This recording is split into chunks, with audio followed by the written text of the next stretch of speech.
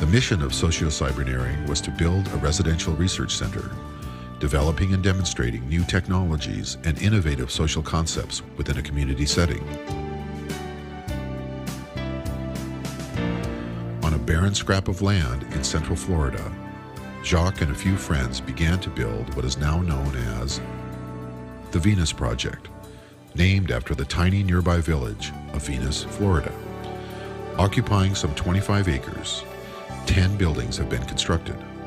Each utilizes both design, construction, and lifestyle concepts integral to developing a working model of harmony and high productivity, integrating both nature and advanced technology. Jacque's objective of conducting a complete reassessment and redesign of our entire culture remains the central focus of his work. With the Venus Project, he has created an environment conducive to creativity and innovation.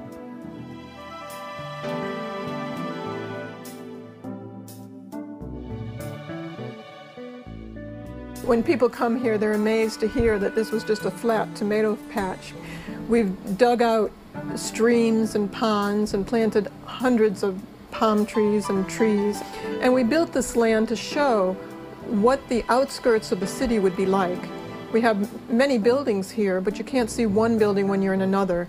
We really wanted to show how high-tech and nature could coexist within this environment. Jacque and Roxanne have been living on the property and building the Venus Project since the late 1970s.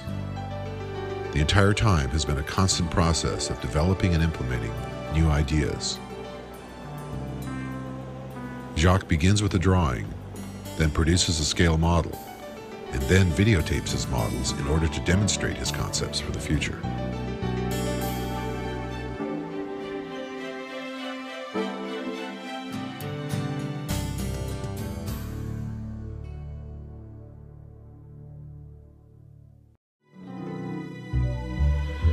Designed with a holographic computer and built from prefabricated materials, the home of the future will be far more than just a residence.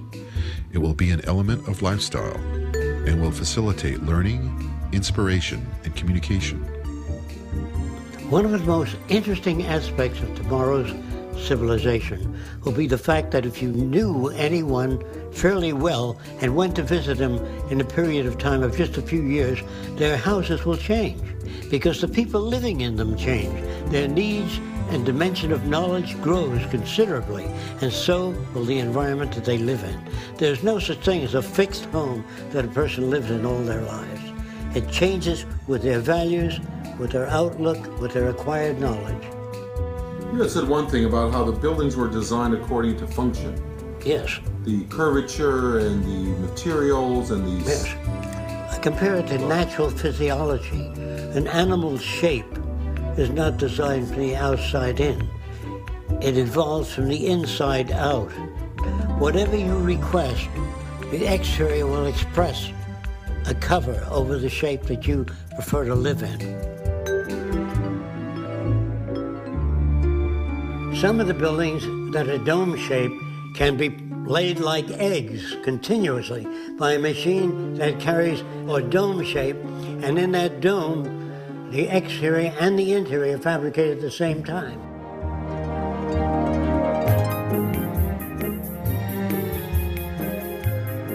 Not everyone will choose to live in a dome. They will choose to live in whatever architectural shape would meet their needs. The reason why we suggest a dome is it uses the minimum amount of materials and covers the maximum areas and offers maximum strength. So the dome shape is included in almost all of nature. Your brain is in a dome. The cranial case is in a dome. So if a person says, yeah, I don't think I'd want to live in a dome, you've been living in a dome most of your life. The interior building will have no source of light. You won't be able to see a lamp or a source of light. All the walls would have even illumination.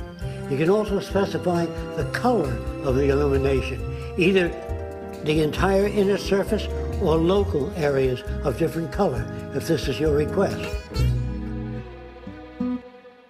This would be the simplest type of bathroom.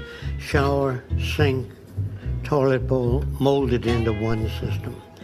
Actually, there's no hardware on here, but there's a slot and the water comes out as a ribbon, and that'll cut the soap off the hand and use about 1/6 the amount of water. Now the wastewater from the sink goes down into a pipe around here and fills the water closet, and we flush the John with that water. So instead of telling people to save water, build a system in. This is what it's all about if you wish to conserve water. Now the bathrooms may vary from that simple style to slightly more complex, but all one piece. There may be as many as 50 variations on a bathroom. You pick what you want, and then it's installed. When you leave the building, the entire building is clean.